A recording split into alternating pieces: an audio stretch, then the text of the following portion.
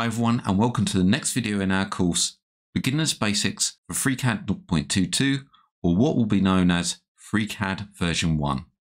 In our last video, we went through some preferences to set up FreeCAD for this course, and also we went through some settings to make that interface easier to read, especially if you have a visual disability. In this video, we're going to be looking at the UI, the toolbars, and the panels themselves. So I hope you're enjoying these videos, and let's take a look how we configure those UI elements for the course ahead.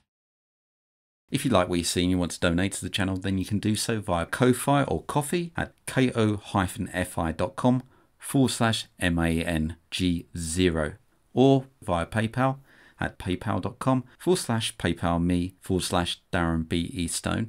I also run a Patreon where you can get early access and additional content. And that's at patreon.com/MangoJellySolutions. Links can be found in the channel header, on the About page, or in the descriptions of these videos. In this tutorial, we're going to spend some time looking at the UI and setting it up for the course ahead. I'm just going to come up to the top and click on File and New Document. Now, as said before, because we changed the icon size, we may need to position some of the icons in the toolbars. This is quite an easy job, but we'll go through that in this video. First of all, let's have a look at parts of the screen. Across the top, you see the menu system. Now this menu will change depending on the workbench that has been selected. If we look across the top, we have these options. This drop down here is on a standard toolbar. If I drop this down, I have a number of workbenches in here. Each of these icons is a workbench. Now you'll have less than what you're seeing here. That's because I've added extra workbenches via the add-on manager. Don't worry, if we're using an additional workbench, I'll show you how to install that and where to install it from. Now a workbench is an area that has a number of tools associated with, let's say, a theme. For instance, in the Sketcher workbench, we have tools to create 2D geometries. Whereas in the Part workbench, we have tools to take that 2D geometry and extrude and loft it. So we'll be moving from one workbench to another. Think of them as in different places inside your workshop. So you'll have a bench to do your 2D and drafting, preparing the part to be cut, and then you'll have another bench with all the tools to cut your piece of work on. I'm going to go back to the Start workbench. Now, one thing you'll notice that because we changed the size of the icons, you'll probably see two lines of icons going across here. This at the moment, because we're on the Start workbench, are the standard toolbars. These will appear on all workbenches. As you can see, we have quite a bit of space here, which I can move these toolbars onto. To do that, we come over to the toolbar, and we see this vertical dotted line here. If we hover over it, we see a crosshair. We click and hold left mouse. We can drag the toolbar up to the top, highlight that blank space, and let it go. We've moved the toolbar into that blank space. Let's repeat it for the other one, just leaving one row. So now we have one row here, which will be much neater when we come to the other workbenches.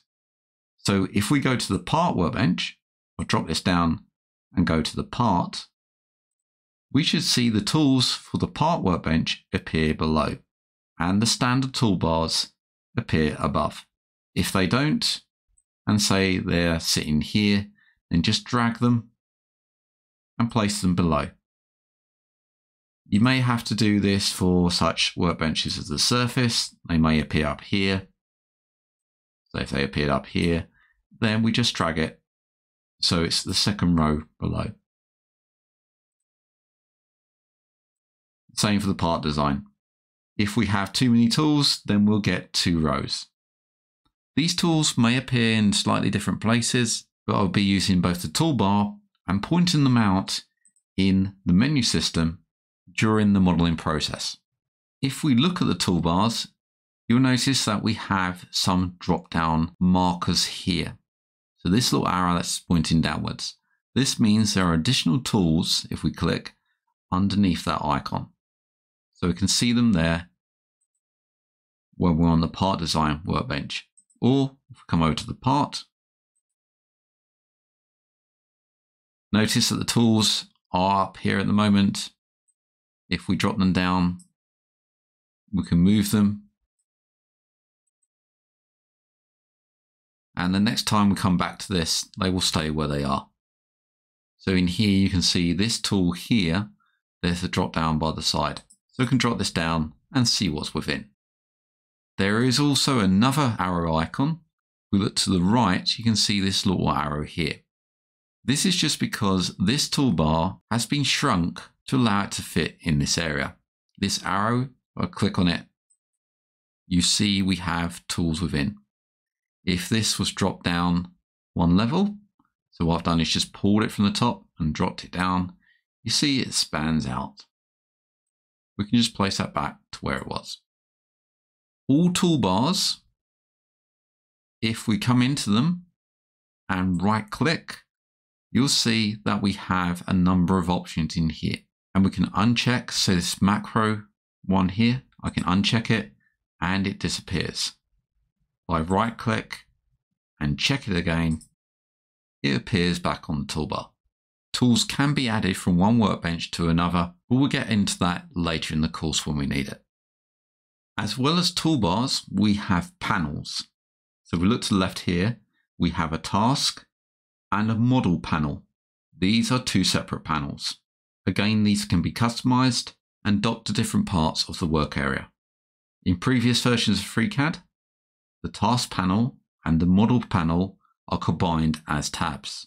If you want to do this, then hover over the model title bar here and click and drag, and you'll see a blue box which represents that panel. If I drag it up, you'll notice it will start snapping to different parts of the work area. If I drag it over the task, so into here, you'll see it highlights the task, and I can let go and it will be placed as a tab within. This will be the same as the previous version of FreeCAD.